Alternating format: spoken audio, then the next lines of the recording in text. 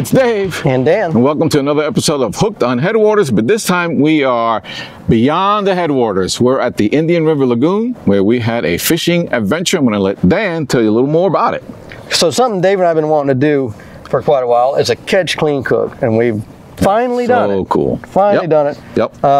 We went out, we caught some fish, ended up on an island. We cleaned the fish, cooked the fish. And I think you're going to enjoy it. Oh, yeah. I know I did. It's so cool. It was one of the coolest things I've done.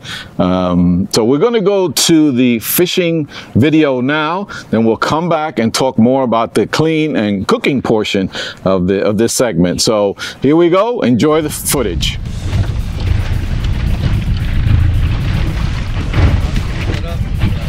Yeah.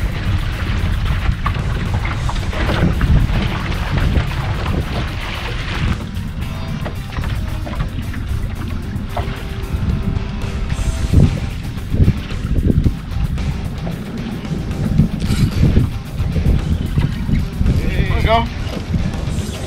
Nice one. Another one to eat. Keep it low. Keep it on the down low. In. Alright, Dan's trying to knock my fish off. Do the old okey doke. Well, you know, hey, we're in a competition at all times. There's a nice little keeper. It'll be lunch real soon. He looks tasty already. See how hard they pull? Good fight. They got lots of teeth.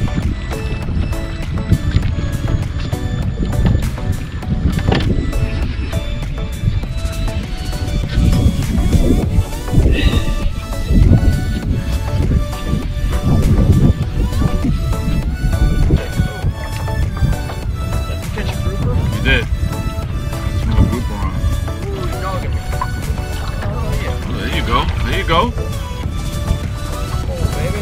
Nice one. Right. Oh yeah. What color? Oh, he's a nice one. Oh, nice. It'll be a mutton. Man, that's a pretty. Look colors. Hey. It's amazing how beautiful these fish are.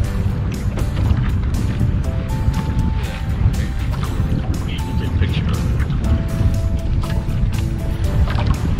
Look at the blue under his eye. Yeah. Big one.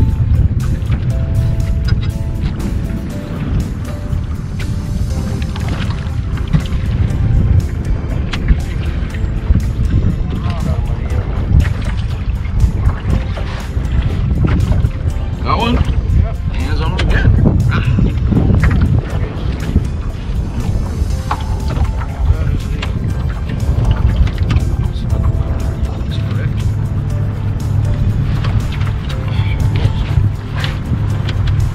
Just showed you the mutton snapper. This is actually a lane snapper. Look at the anal fin, it's round. Yellow gives you an indication, but this is the shape. Two-toed, both in the snapper family, but different fish. So this one, I think they only got to be like 8 or 10 inches, which is pretty small. The lanes don't get big, but this one is too small no matter, so we're gonna let him go back. Yeah. It's really beautiful fish. Look at Good the eating as well. color of his tail. Beautiful. Sometimes this is kind of some of the most relaxing fishing to me. Yeah. Because with guided fishing trips, it's always, maximizing the time, trying to make sure people just catch a lot of fish, and, really working at it. Or this is kind of a little more laid back, take it easy. You got kids, that's fishing right here. Yeah. Simple setup. Yeah. Kiss method. Keep it simple. That's me.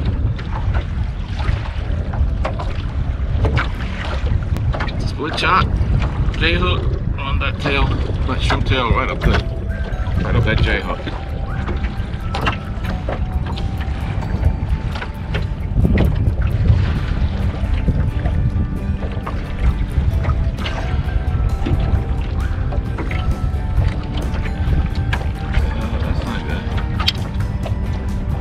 filing. Does that count?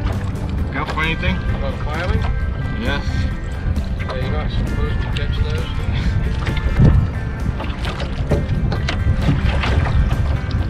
Got one right there.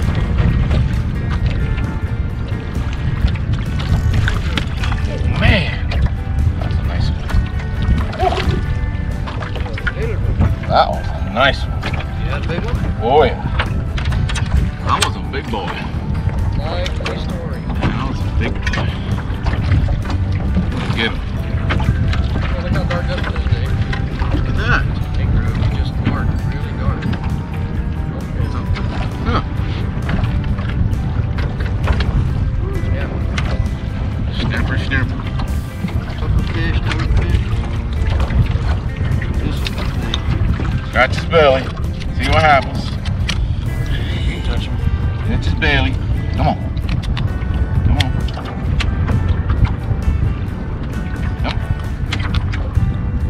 Come on. He's trying to. He's filling up with air. They puff up like a bubble. They've seen it. There are no dumb questions. Only very stupid. What's that?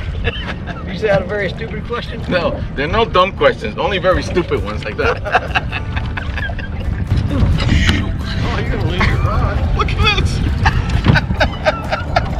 Ow. Oh, yeah, you almost lost your I rod. almost lost my rod. See that? Puffer fish. Got it all on film too. We'll record it. Over a puffer fish. I tell you.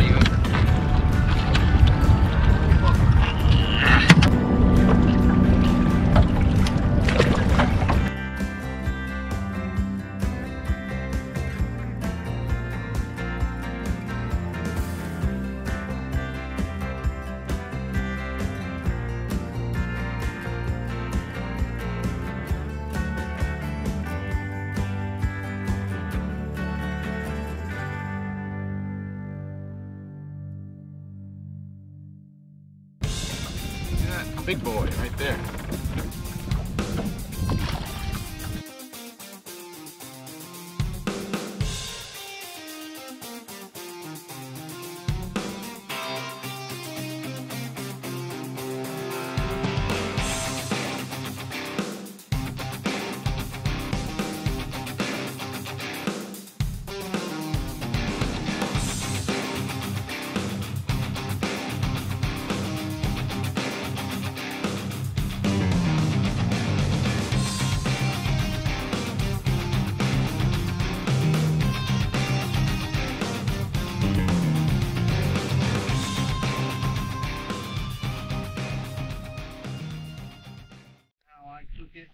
Some people like it burnt, but I don't. I just like blackening seasoning, and I don't blacken it as in color. I have it. So what I'm going to have today is look like a little kind of pico de gallo, little red onion, lime, tomato. I like cucumber in mine. A lot of people put bell pepper and stuff like that. I like cucumber. It's nice and refreshing on a hot day like today. So I prep all our vegetables and fruits, and then I'll switch over and I'm going to clean the fish, and we'll get into cooking the fish. I'll see this stuff right here. And we'll do this one. I'll let this off, y'all. Turn off. I'll special purpose for this one right here.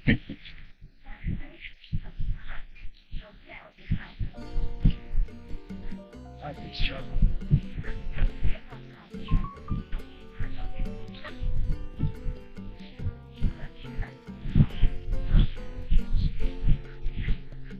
Ah. Only way to start.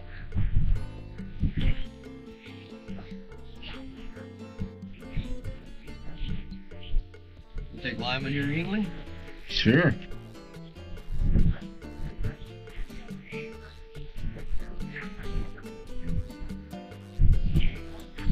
Nice. It's like a resort.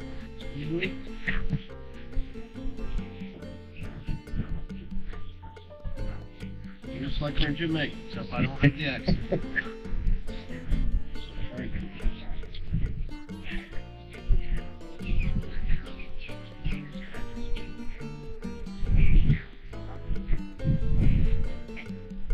Next one. Nice. Yeah. You stand there and crumble like you did. Cheers!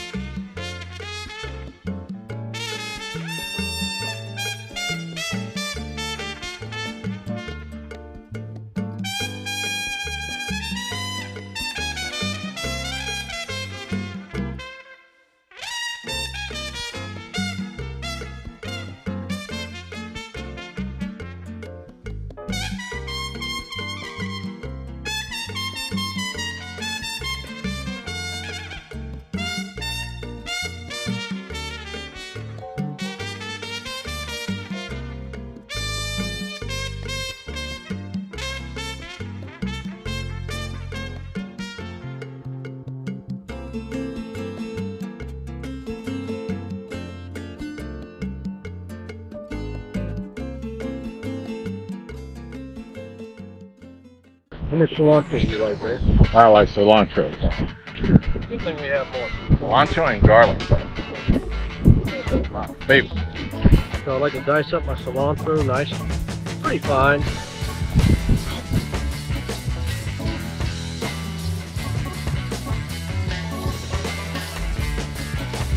I do similar stuff for ceviche, but I wait to put in the lime juice. Save the lime juice out when fish in it, let that fish cook. Just a little bit different flavor, like this.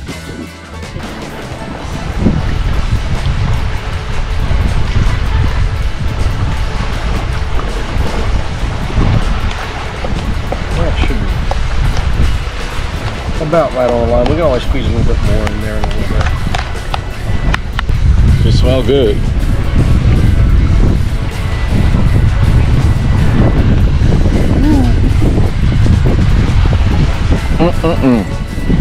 Love it. Now this I've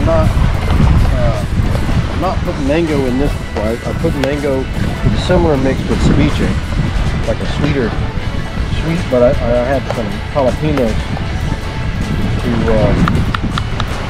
mix with it. That's our next video. Ceviche. What we'll do now is we're going to take this, we're going to rinse the bottom of it off, put it in the cooler to keep it cool, and we'll clean our fish.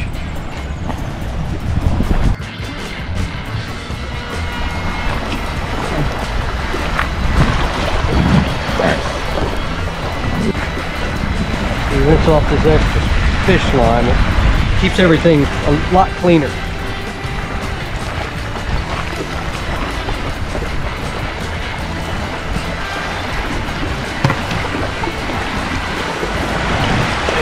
Slime on that guy. Yum.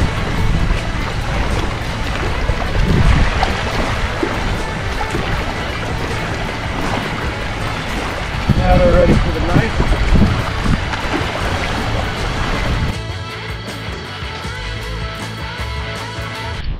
I have my own technique of cleaning fish that I've done for years. Just kind of natural way for me to clean them, so I feel like you get the most yield off of a fish. So first things first, let me get some eyeballs. Here's my eyeballs.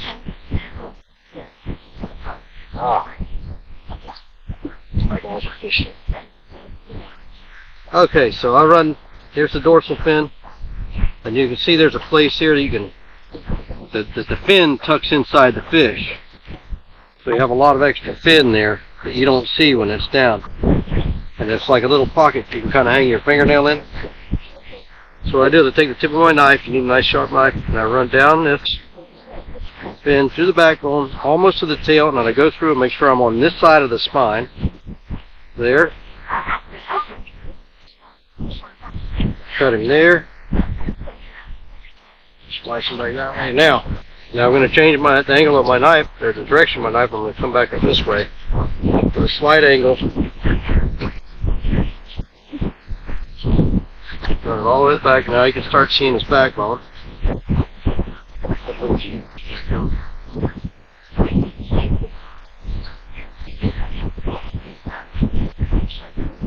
I try to get as much meat off of a fish as I can.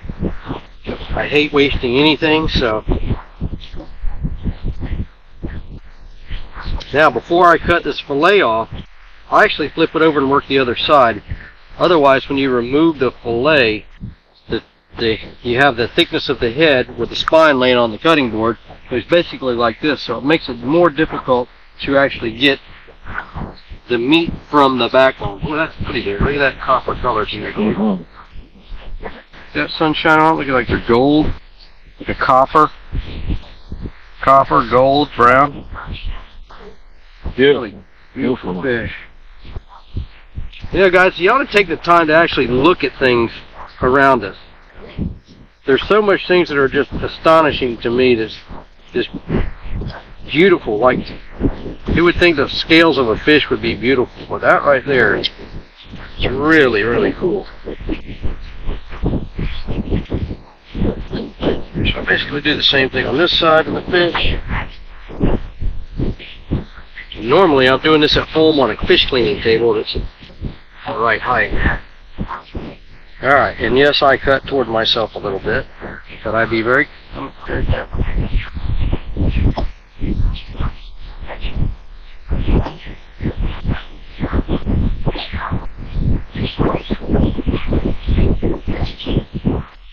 Right down the backbone.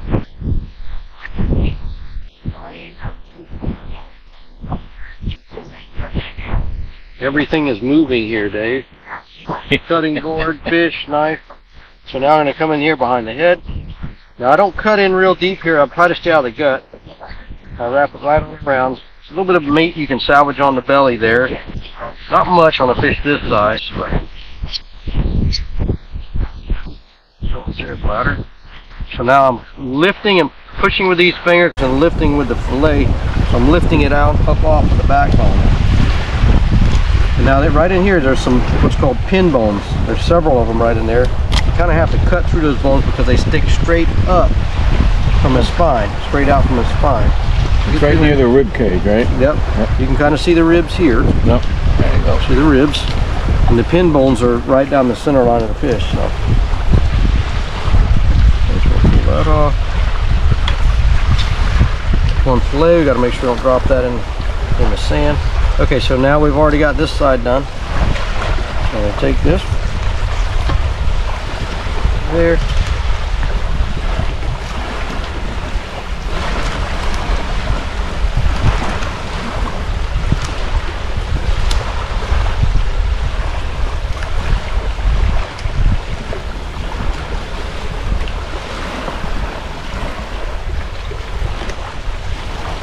Okay.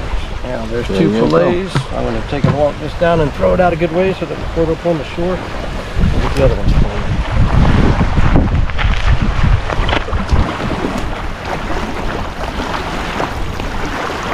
Crabs and little fish will be happy with that.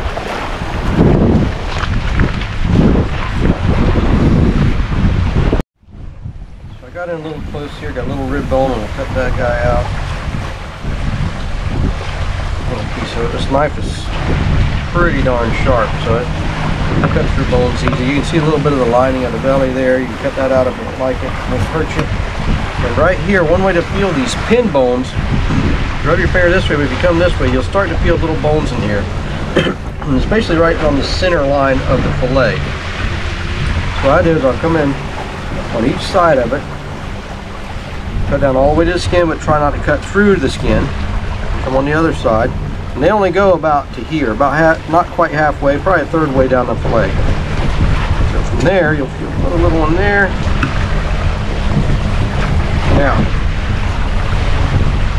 Now I leave that, I don't try to pull that out just yet. So what I'm going to do is I'm going to use my fingernails. So all you guys that bite your fingernails, this is harder for you, so don't bite your fingernails. Push down with a fingernail. So I've seen some guys on TV, they'll cut here and they waste half a bite of meat, but it's not necessary. You got to put fingernails there. So I'm holding with this and I'm I'm not sawing too much. I'm kind of pushing and rocking the knife back and forth to get it through. Comes out with a fillet. There's our piece with the pin bones in it. So spread that apart. All right, that fillet is ready to rinse and then cook. Our other. In fact, we'll just drop that in the bucket for now.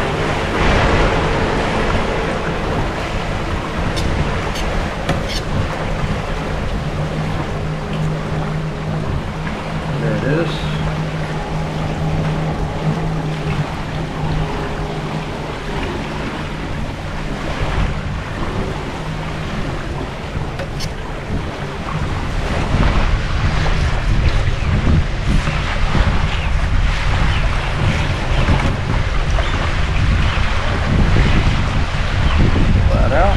Now we got a clean fillet ready to eat.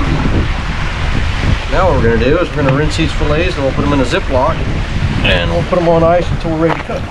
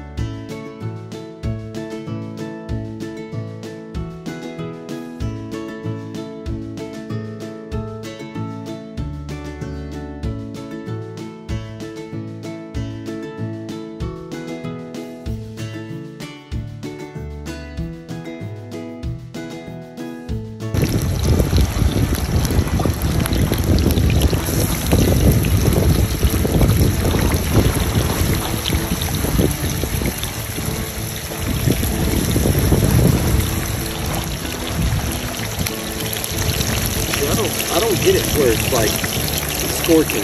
Right. I cook it. The spices, these spices are actually really good. I like it.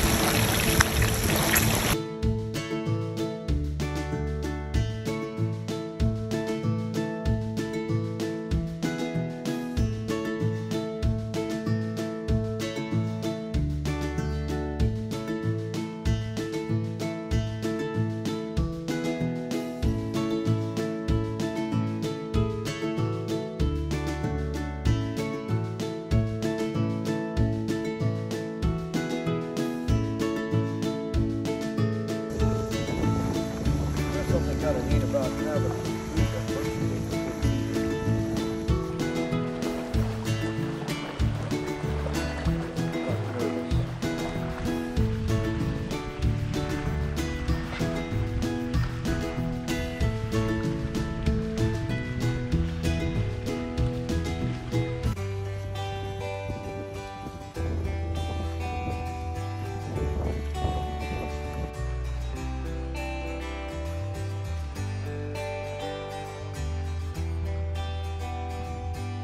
Go.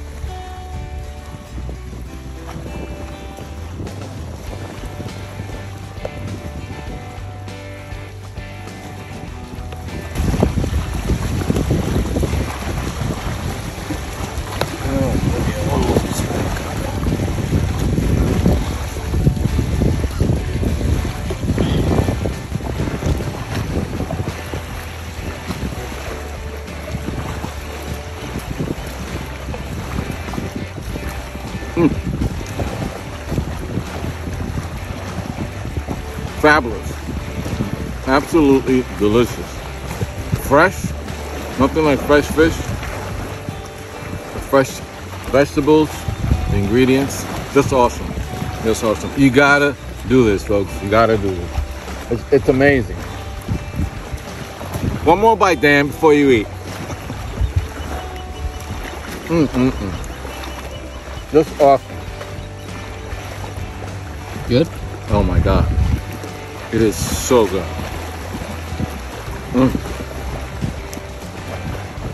Good yet simple. It's actually very simple. I can't say enough. It's so good. You just taste that. You can't beat fresh fish with the fresh ingredients on an island with the sea breeze behind you. It's just awesome. All right, Dan, your turn. All right, let's get there.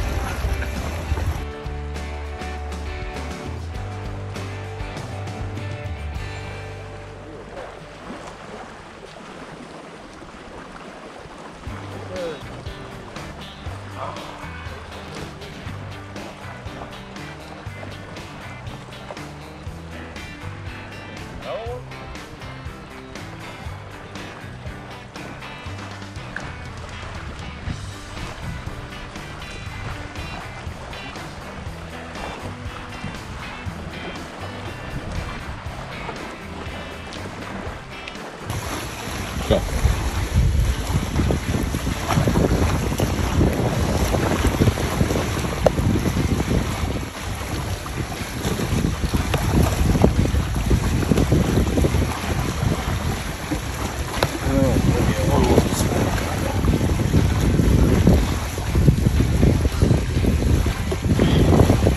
Well, folks, there you have it. It was our catch and cook. And today, Dan became chef Dan.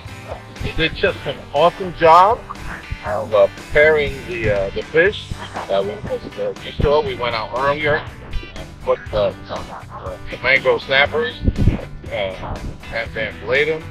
Prepared the, what do you call that? The guile, the mint. What was in there again? So we had red onions, cucumber, tomatoes, cilantro, and lime juice. So if you want the recipe, let us know, and we'll get that recipe out to you. So meanwhile, thanks for watching, and God bless you, and catch you in the next video. All right, and we're back. That was just a fabulous fishing adventure. I enjoyed myself tremendously. Not to mention, it was some great tasting table fare or island fare. Yeah. So Dan, tell us a little more about our day and how we ended it. Okay, so you can, as we said earlier, you can do this at your body of water, wherever you live, USA. Check your local regulations. As you saw with some of the snapper, we had undersized muttons, and we had some undersized mangroves. Always carry a little ruler to make sure that you're legal. Then a little bit of prep.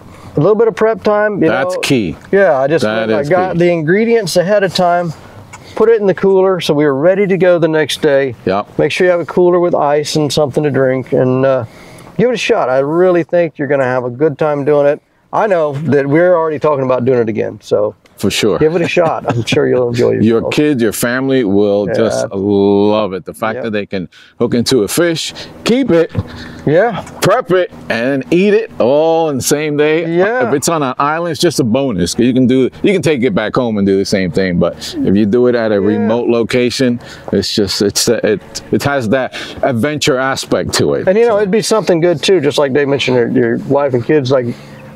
Some ladies may not want to be out on the boat all day. It's a good break for the middle of the day. Make sure you got some shade. Be prepared, men. Be prepared. And go and show your family a good time. Some of these little islands here that we have are super cool. You can hang out for several hours and make a really fun day of it. A nice peaceful day. Well, there you have it. Hope you enjoyed that as much as we did. Make sure you subscribe to the channel so you can catch more of Beyond the Headwaters segment or videos that we'll be producing soon. And don't miss them. Everyone, be safe. God bless you. Good fishing. See you guys.